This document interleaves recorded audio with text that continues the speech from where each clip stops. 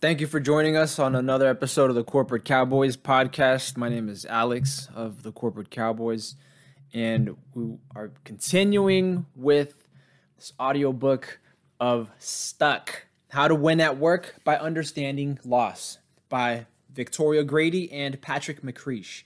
That's Productivity Press, the publisher, and it's from the year 2022. On to Chapter 3. Why do I get stuck? And now just a little side note. Keep in mind that because this is more practice as far as oral pronunciation and enunciation, reading out loud for myself. Every episode I'll try to incorporate something different in my intonation, in my tempo, or my cadence. And then, it's professional development. So stick with me here. A couple of quotes here in the very beginning. The first one is, attachment is the result of the activity of behavioral systems that have a continuing set goal, that of maintaining a specified relationship, by John Bowlby. I'll repeat that one more time. Attachment is the result of the activity of behavioral. There we go. Attachment is the result of the activity of behavioral systems that have a continuing set goal, that of maintaining a specified relationship, by John Bowlby. The next one is, there is a particular circumscribed form of melancholia that we often experience when individuals, organizations, or belief systems that we lean on or are dependent on for emotional support are withdrawn from us, by Jerry Harvey. And the last one, no one ever told me that grief felt so like fear, by C.S. Lewis.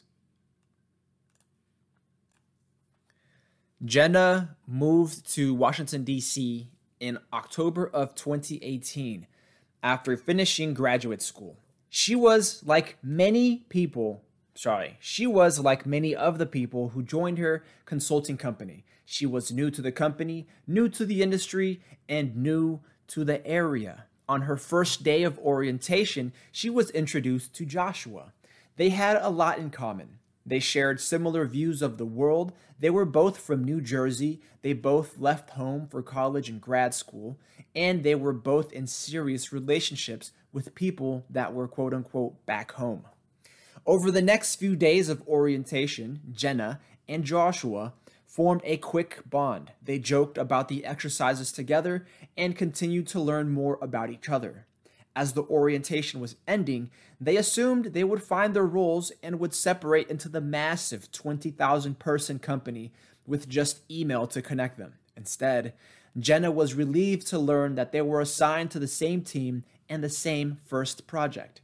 This would allow them to continue to build their friendship over the first few tenuous months of a new company.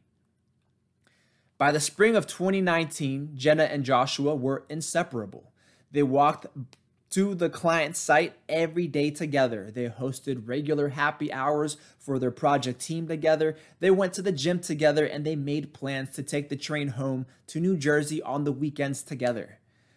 In the summer, Joshua got engaged, and Jenna was elated. In the fall, Jenna was promoted based in good measure on Joshua's personal write-up of all of her efforts at work. They supported each other as both colleagues and friends. That's pretty healthy. That's borderline healthy. I like that. On March 16, 2020, over 48 million Americans attempted to do something new at the same time: work from home due to the COVID-19 pandemic. Jenna and Joshua rented a car and drove back to New Jersey. They settled in with their respective significant others and hunkered down for the next year. There were no more happy hours, no more workouts. They did not share a workspace for 13 months. Yet, every morning, they got on Zoom and started working together. Over time, Joshua and his fiancée decided to have a private wedding during the pandemic. Jenna and her boyfriend got engaged. Joshua was promoted based on the recommendation of Jenna and was to move to a new role in New York following the pandemic. Meanwhile, Jenna and her fiance jointly relocated back to DC in the spring of 2021. Even though they both were building families elsewhere, Jenna and Joshua stayed strongly connected to each other. They also stayed connected to the company. They continued to share playful jokes about things going on in the company, and they commiserated about work virtually over wine. Both were asked to move into managerial roles, and they talked regularly to share the experience and compare notes. In the spring of 2021, Jenna was approached with a job offer from an up-and-coming small business where she would have a bigger role that included 25% more money, better benefits, and the opportunity for equity in the company. She rejected the offer, and when asked why by the recruiter making the offer, she simply said, "I have a good social network here." Jenna was entering her third year with the company where she had spent most of that time in a virtual setting due to the pandemic. How could Jenna possibly have a social network at that company? She was being offered more money, more benefits, and more visibility. Why would she be so stuck on her current role? Maybe it doesn't have anything to do with her company per se. Maybe it was about something else. Maybe it is about something else. You know what that something else is? It's Joshua, her work hubby. Don't get caught lacking, gentlemen or gentle ladies. If your significant other has a work spouse, they will get stuck at that work for their work spouse. I mean, and it starts as friendships. You know, if you have associates that you can trust, pretty much hand over fist. Like if you could cement trust with someone, and it's a die-hard trust. It's hard to leave a workplace, especially when that quote unquote social network is there. When Jenna's social network was just Josh. See, that was a blatant lie. Jenna saying that she has a good social network when she just relies on Joshua, the one person, the work hubby, the work spouse. Anyways, that's just me rifling off. Attachment is the human need to lean on tangible and or intangible objects for support. The definition is simple. The concept is not. Attachment is biological and builds from the intuitive brain we explored in Chapter 2. This means that attachment is not simply a preference for something. Attachment is instinctual. Attachments form in the limbic system through a mix of memory, emotion, and learning. Let's skip ahead. Attachment to what? The intangible and intangible objects can truly be anything around us. The tangible might be people, places, or things. We connect with people and talk to them about our problems, but we can also be comforted by just knowing they are present. Likewise, we can be comforted in certain places or with certain objects, whether it is the presence of our lucky penny, quote unquote, or just having our red swing line like Milton from the movie Office Space. The red swing line is a stapler, by the way. The swing line is a prominent office supplies company. And Milton is a character from the movie Office Space. The intangible objects are the ideas that we lean on for support, the concepts in our groups, organizations, communities, and countries that connect us to the larger set of people around us. These ideas might be as abstract as mission statements, or they might be more enforceable like written laws. Either way, we attach to these intangible ideas. The human need to lean on objects for support. We all need support throughout our lifetime of social interactions. As Chapter 2 showed us, the evolutionary process helped us become socially interacting beings with a dependence on each other. But that doesn't mean it comes naturally. We still have a seeking function to find support that helps us through our daily lives. We seek that connection in all settings of our lives, including the workplace. When that connection is removed, we get stuck.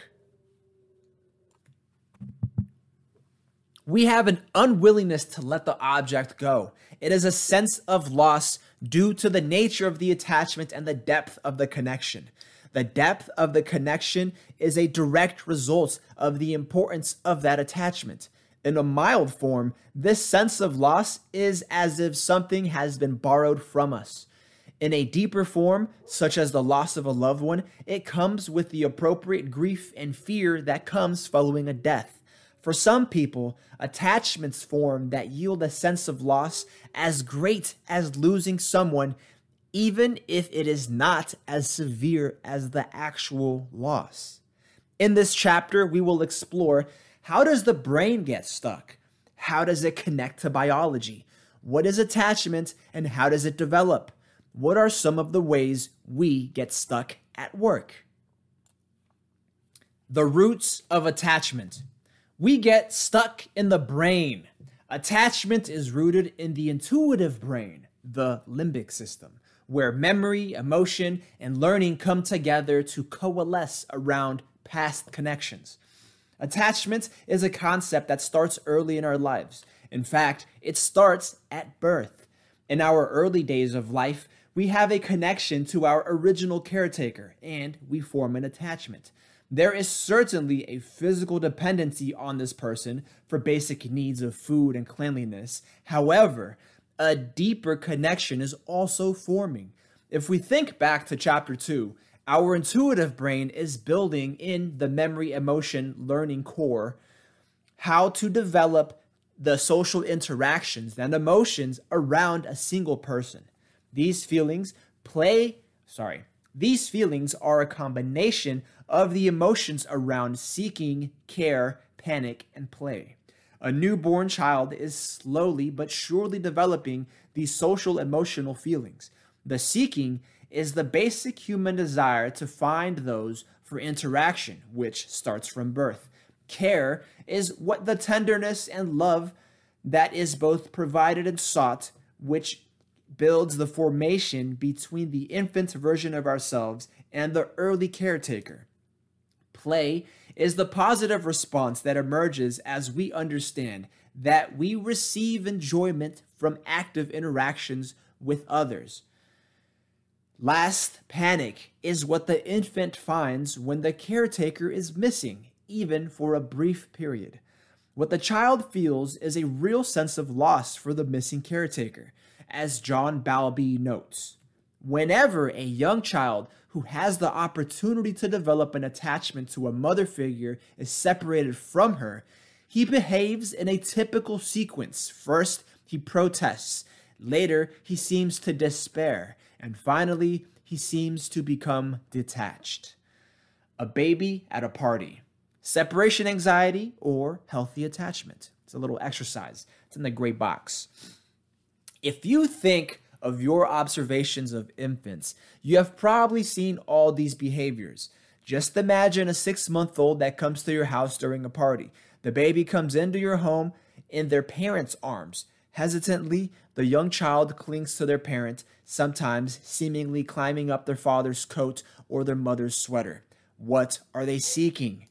They just want the known care and comfort from their caretaker. Over time, you or one of the other people in your home might take out a small toy that introduces play. The child recognizes it as similar to the same play they have with their parents. In fact, they look back at their parents to confirm it is the play they know. The child will play for a while and even forget about their parent. They look up and notice that mom and dad went for a cup of coffee, and they lose their mind. Panic sets in. The child goes back to seeking and finds the caretaker they know provides care and comfort. We are quick to call this separation anxiety. While this may be an appropriate clinical terminology for what is happening, While this may be an appropriate clinical terminology for what is happening, it is at once oversimplifying and providing a negative context to an effective process. Just as we just saw, there were many positives to the relationship that the child formed with the parent that made it possible for a 6-month-old to come into a new home and interact with a new person. The child looks to the parents for reinforcement of the social norms and even accepts that the new situation must be acceptable based on the parent's comfort. These are positives to the relationship. The oversimplification is that the child does not just miss the parent. The child does not know if the parent will come back. When the caretaker goes missing, the child lacks the understanding of object permanence to know the parents will come back. Additionally, we oversimplify with the term anxiety. Quote unquote anxiety, because the panic emotion as a social emotion is more often associated with guilt. This means the child may think they caused the parent to leave forever. Now, that's daunting for a 6-year-old. Over time, the child will have a series of situations where the parent leaves and comes back, which will reinforce the memory function of the limbic system to coordinate with the emotional systems to understand that the separation is temporary. Even in the healthiest of attachments, the child will still feel a sense of panic when the parent leaves, but the intensity will dissipate and the child will learn to regulate the emotion. What's happening in our brain during the attachment process? We previously mentioned long-term potentiation, that's LTP.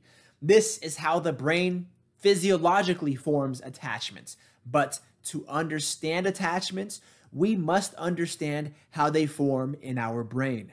Attachments are instinctual and evolve as a combination of memory and emotion. In this way, they are incredibly powerful because they work in the intuitive brain, where all the social emotional functions reside. Therefore, they are inherently connected to emotions about social interactions and feelings around seeking, care, panic, and play. Attachment is, in short, a hardwired mental model. It resides in the same place as other mental models in the intuitive brain, the limbic system, and it is formed through the same combinations of memory, emotion, and learning. Like other mental models, it is formed in the early days of life. The key difference from other mental models is that it lacks an algorithmic element to it. It is purely biological. There is little ability for the body to apply it like some of the decision-based criteria in Chapter 2. The attachment mental model in adults sits in the intuitive brain where the emotions become learned and reinforced by memory. It becomes a biological response. Throughout our lives, we move away from these original caretakers, both physically and emotionally. We attach to others and find new anchors. These emotions can develop effective attachment characteristics for children.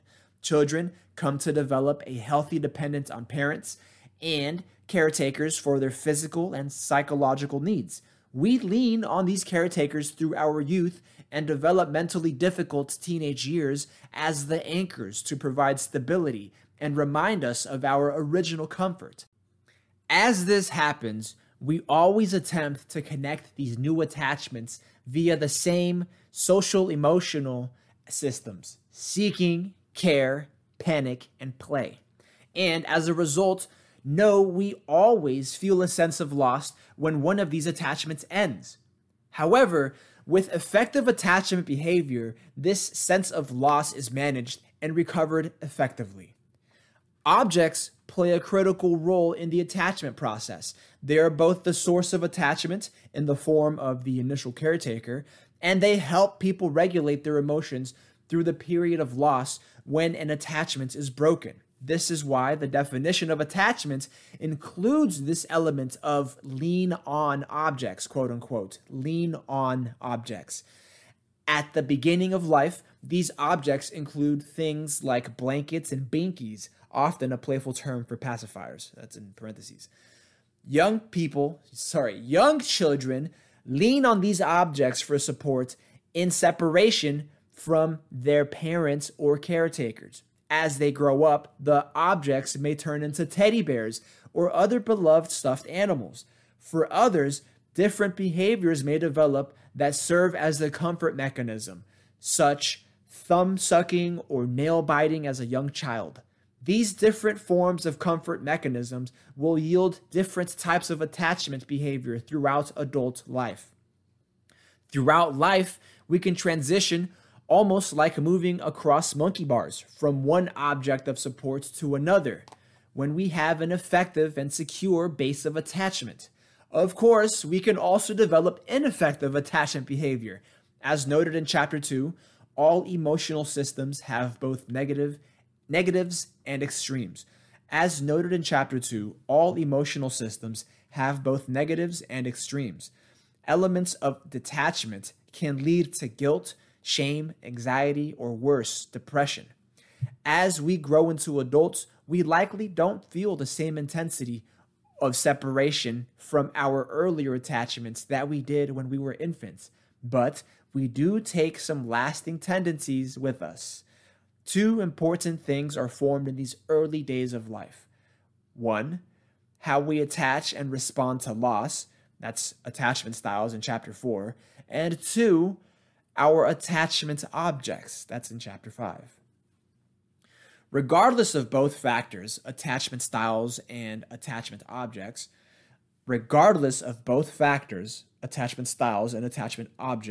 a sense of loss can happen for anyone. It is the intensity of the loss, the emotional regulation around the loss, and the response that will vary based on the attachment object and the attachment style. For example, the loss of a loved one should be hard for everyone, no exceptions. For a teenager, not getting into your top choice school may vary based on the root of the attachment, the connection to the school, and the way the person attaches to the situation, the attachment style. Adult attachment. The characteristics of attachment continue into our adult life. The idea of attachment behavior in adults is most attributed to Mary Ainsworth and John Bowlby. The two developmental psychologists, she American and he British, provided a wealth of research between 1960 and 1990 on the topics of child development and attachment, even collaborating on early books about childcare. Separately and together, they pulled the thread from childhood to adult. Much of Ainsworth's research focused on the individual. She sought to identify the relationship that led to the attachment bonds in early children and how the nature-nurture paradigm impacted children. Bowlby studied the exact same attachment concept, but from a slightly different angle. He focused more on the social impacts of attachment and the role of attachment issues in group behavior. For this reason, when we look at the workplace, we will focus a little more on Bowlby. And that's because, Bowlby's different focus was on the social impacts and not so much the development in children. And, in the workplace, you had adults, not children. As noted in the quotation at the outset of this chapter, Bowlby summarized attachment behavior as crucial for maintaining a specified relationship. As he evolved his research, he went on to note that as adults grow into effective individuals with healthy attachments, they will develop a healthy response to loss, which he defines as the successful effort of an individual to accept both that a change has occurred in his external world and that he is required to make corresponding changes in his internal representational world, and to reorganize and perhaps to reorient his attachment behavior accordingly. Bowlby developed an overarching view of attachment behavior that he characterized as attachment behavior is conceived as being a distinct form of behavior and is equivalent to those other forms of instinctual behavior that enhance survival. Attachment behavior in healthy development leads to affectional bonds, initially between a child and parent, and later between an adult and another adult. The goal of attachment behavior is to maintain proximity to or connections with the preferred attachment figure. Very intense emotions are involved during the formation, maintenance, disruption, and or renewal of attachment relationships. Attachment behavior contributes to individual and species survival. Attachment behavior is potentially active throughout life, and when active in an adult, it is not an indication of pathology or regression. In this last bullet, Bowlby offers that attachment is potentially active throughout life, quote unquote. As Judith Crowell et al. Note, although Bowlby and Ainsworth clearly acknowledged the importance of the attachment system across the lifespan, they provide relatively few guidelines concerning its specific function and expression later in life. Subsequent work by several researchers provides superior guidance in the application of attachment behavior to adults and evidence of attachment behavior in adults. We have collectively published extensively our own research findings on attachment behavior in adults across organizations of all types around the world. Whether we like it or not, our reaction to loss as adults is not that biologically different from that baby at a party.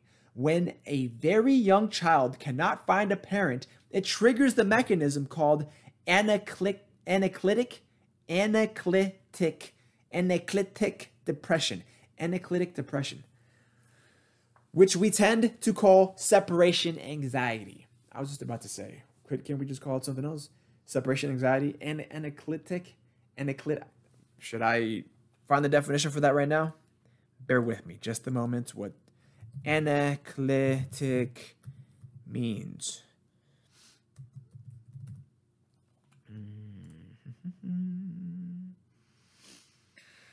Of, relating to, or characterized by the direction of love toward an object, such as the mother, that satisfies non-sexual needs, such as hunger. Another one, anaclitic, leaning or depending on. In psychoanalysis, relating to the dependence of the infant on the mother or mother substitute. Yeah, also see anaclitic depression,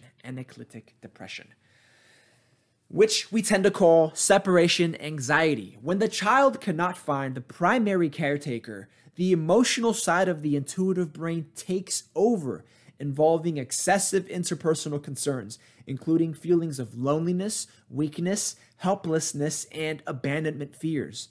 The same is true for an adult. When an adult loses an attachment of value, we will show observable symptoms of these feelings of loss that mirror the executive emotional systems we explored in Chapter 2. Symptoms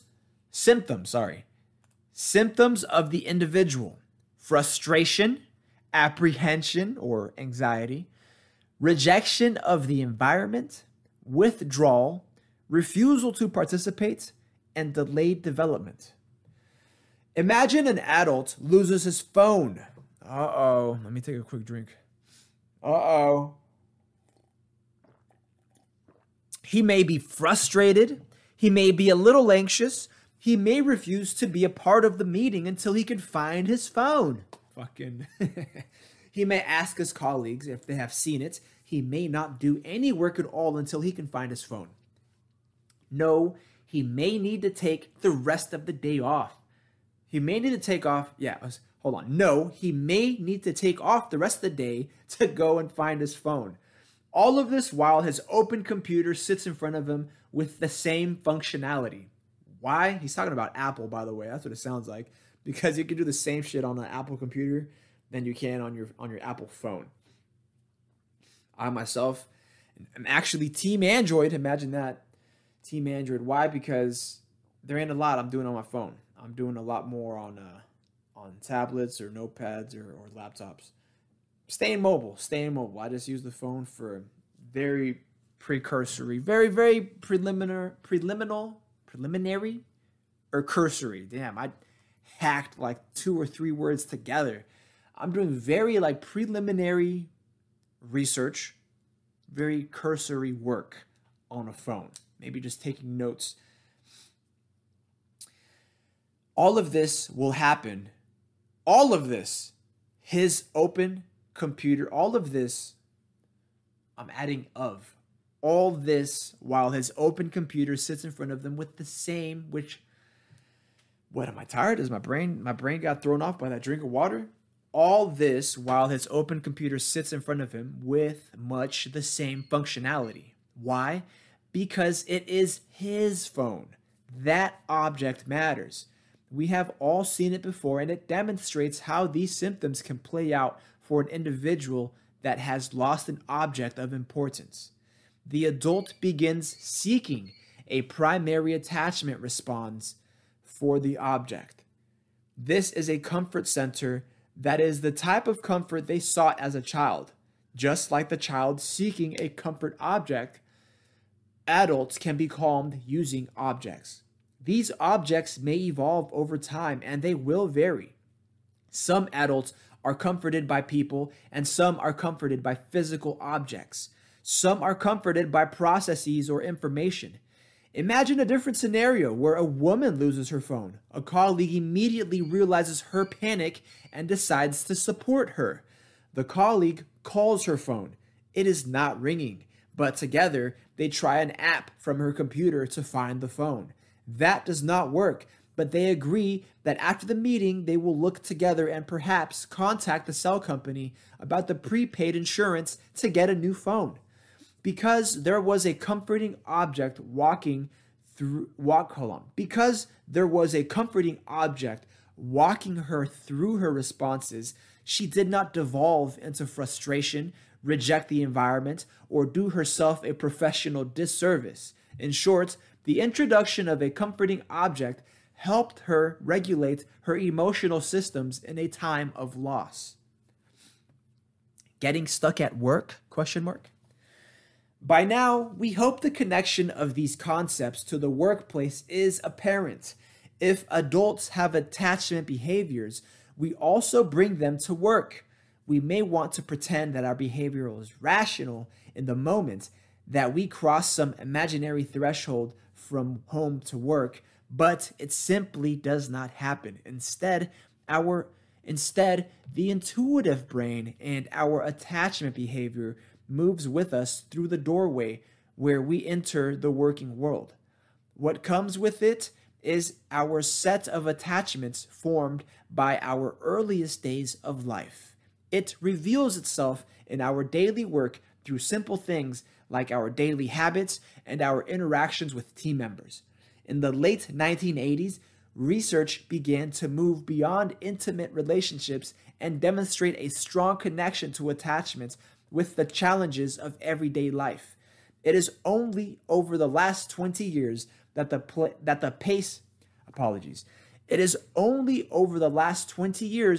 pace of dedicated research on attachments in the workplace has significantly quickened. Additionally, the growing popular literature around habit formation hits on the importance of attachment behavior. Habits are simply a repeated practice or routine. In 1989, Stephen Covey's #1 national bestseller, The 7 Habits of Highly Effective People, defines a habit as the intersection of knowledge, skill, and desire. Knowledge is the theoretical paradigm, the what to do and the why. Skill is the how to do, and desire is the motivation, the want to do. In order to make something a habit in our lives, we have to have all three.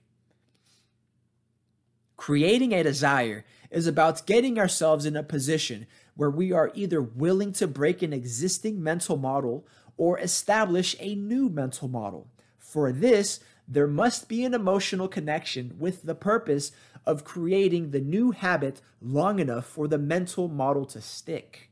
Of course, The flip side of getting a new habit to stick is when we get stuck.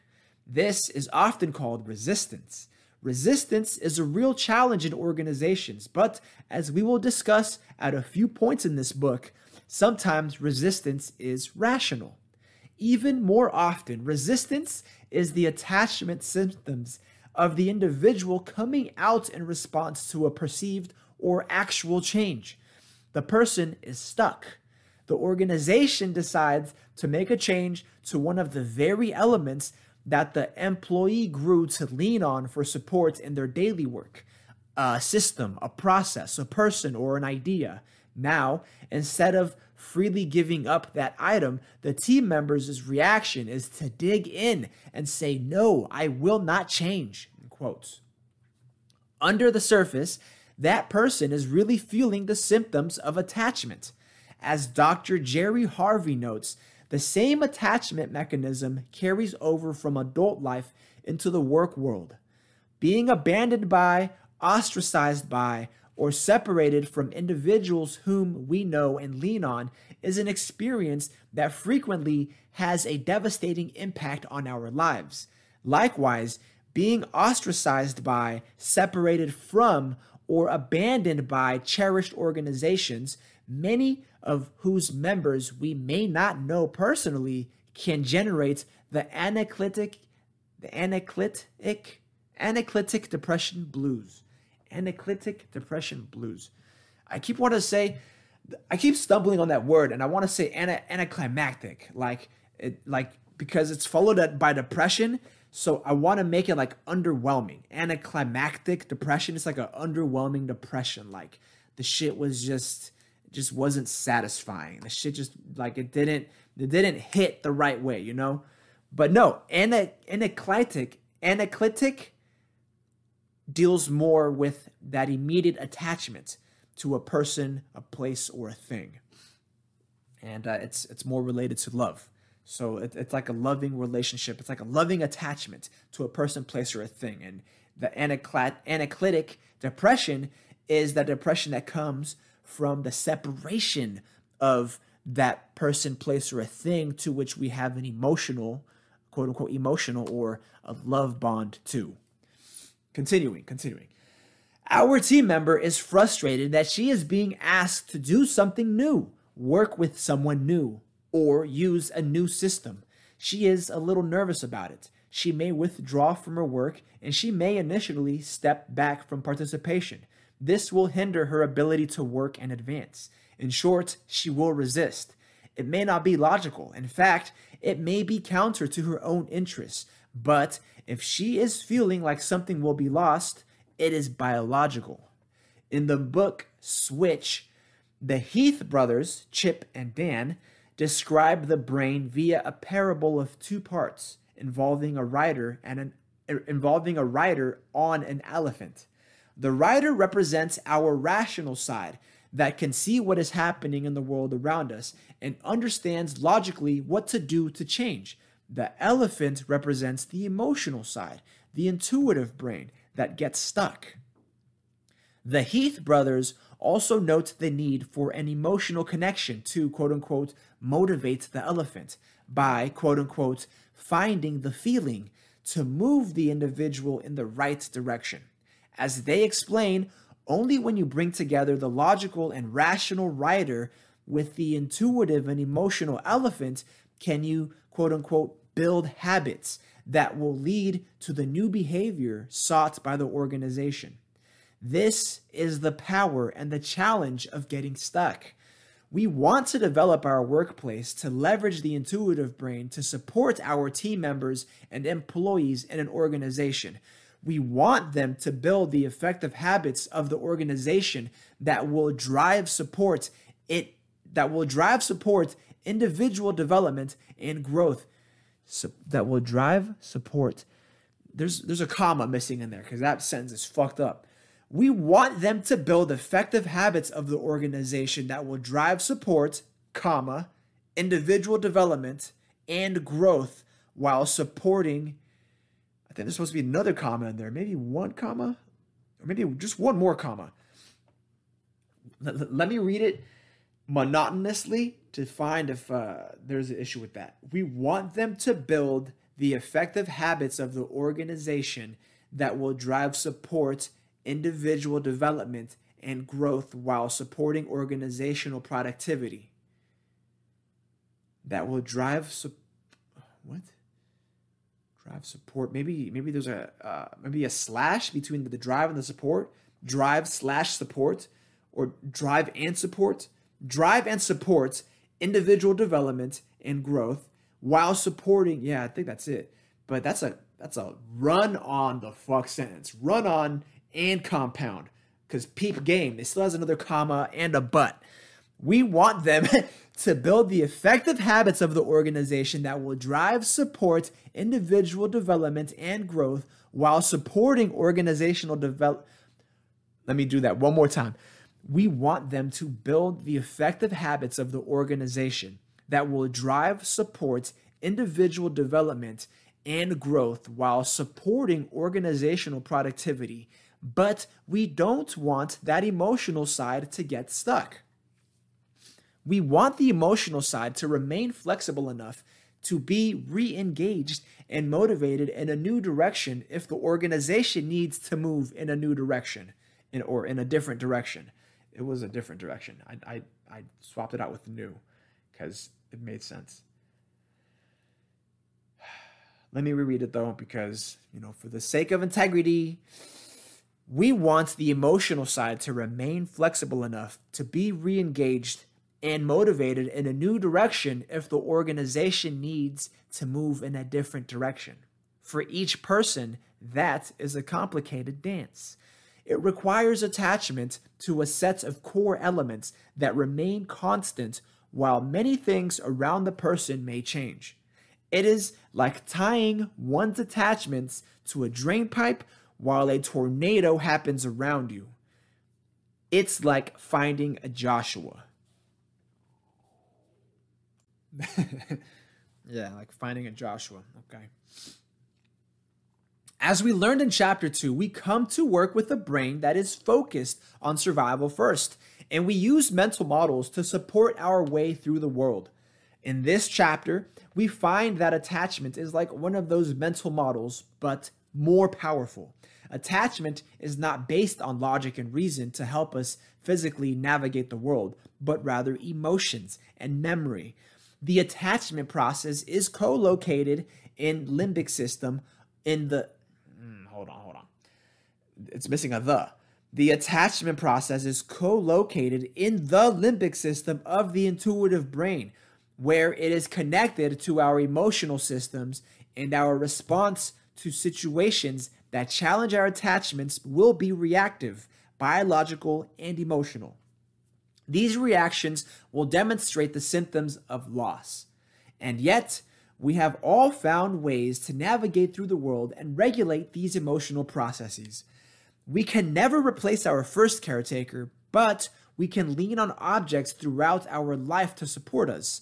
These objects serve as proxies to help us regulate our emotions. Through different attachment objects, we can manage our emotional systems and effectively regulate the unending process of change that happens around us. Each of us has a different way of regulating these emotional processes called attachment styles. We will explore these in the next chapter. It is the combination of our unique attachment style and attachment objects, chapter 5, that determine how we behave in the workplace and how often we get stuck. Before we go into the practical exercises in this gray box, just a quick note. Yes, I understand that this book was published in 2022, but I'm going to give the authors and the editors the benefit of the doubt that because it's 2022, they want to get this edition of the book out into the market and just get the idea out into the universe, into this sphere of behavioral development and professional development. And maybe, you see the maybe, I had to emphasize the maybe because, they're supposed to, proofread the shit, man, before it goes to the market. It's got typographical and grammatical errors, But I'm not going to hold it against them because even myself as a professional, a consummate professional, understand that in the end, we're simply human and human error happens. I get it. I get it. Practical exercises. Reflect. Identifying Mel and Melanie. Attachment starts a birth and is a constant process. What? Attachment starts at birth. You see what I'm saying? Motherfucking typographical error right there. It's supposed to be at, not a. Attachment starts at birth and is a constant process of connecting and reconnecting throughout life. To understand our attachments a little better, it is important to understand some of our early attachments. These stick in the intuitive brain where memory, emotion, and learning come from, or come together. Shit, I fucked that one up.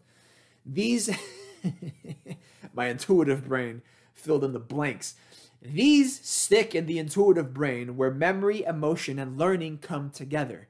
An easy mnemonic device to remember this concept is MEL. So a way to think about this for you is to think about identifying your Mel or Melanie.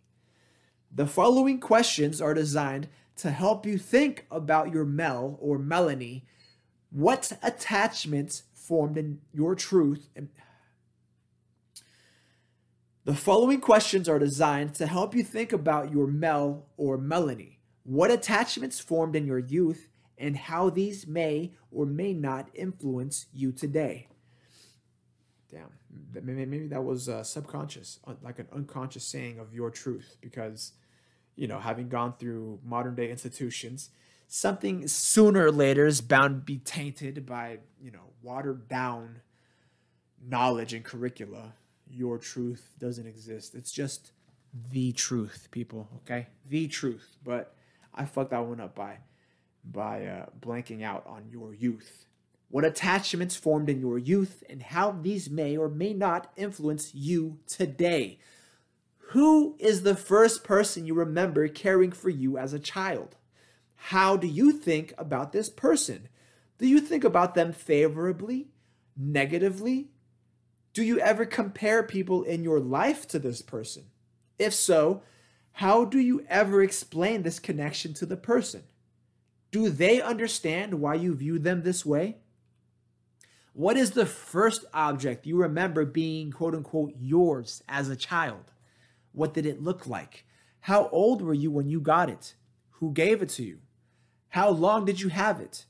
Where is it now?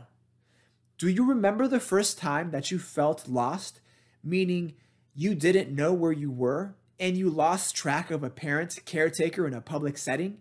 How did you feel in that situation? How did you ultimately resolve the situation? Have you ever thought about that moment again? Who is the first person close to you that you remember losing to death? How did this person shape your life? How often do you think about this person now? Do you think about this person when others talk about losing someone they care about? Does anyone that you work with remind you about this person? As you work through these reflections, you will find a set of early memories that will serve as the core of your attachments today. The purpose is to get you thinking about these earliest memories. The purpose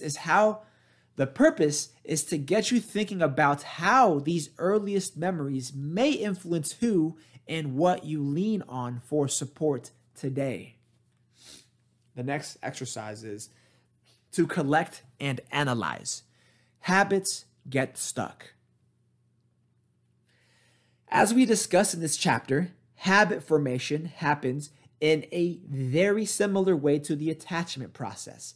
Habits are often described as a positive, whereas attachments can have a negative connotation. Let's see if we can find some of the habits that we have, both positive and negative, that we could work with to help us understand our own attachments. In a chart like Table 3.1, list out your daily habits. These could be things at home, like drinking coffee or walking the dog, or it could be more complicated, like, hold on. Yeah, or it could be more complicated work activities, like uploading certain files or tracking time.